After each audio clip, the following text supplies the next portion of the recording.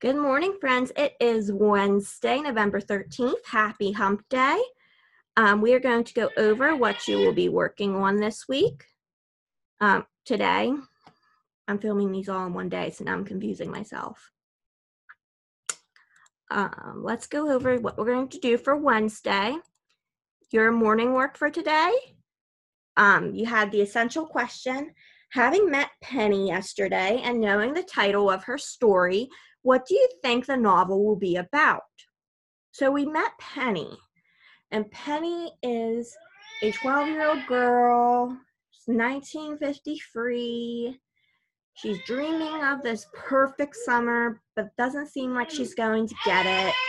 She talks about her birth certificate name and her nickname and how she got her nickname. So we got a pretty decent background of who Penny is. So what do you think the book's going to be about? Think about it. So this is super important. We got a whole book about it. And then Wacky Wednesday, we're going to have a joke here and there.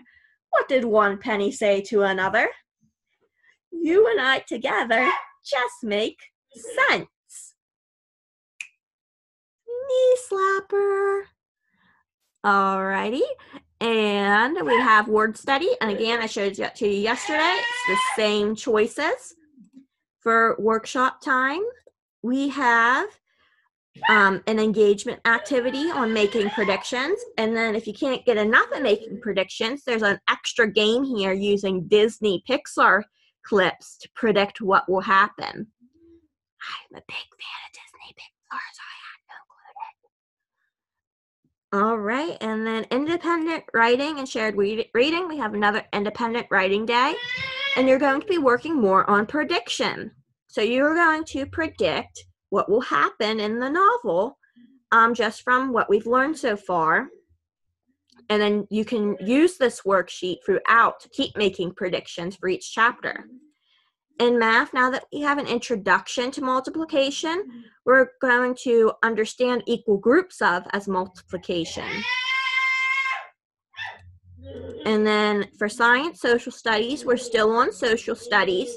Now that everyone has put up their information, their notes, their 15 notes.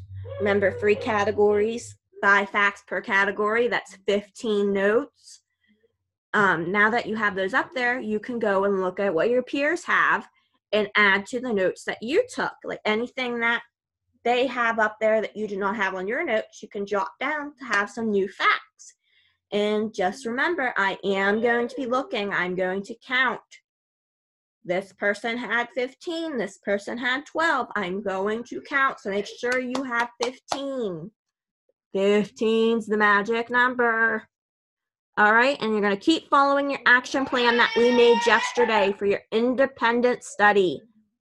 So keep up the great work, friends. I know this is different, but you're doing great, so just keep on working hard.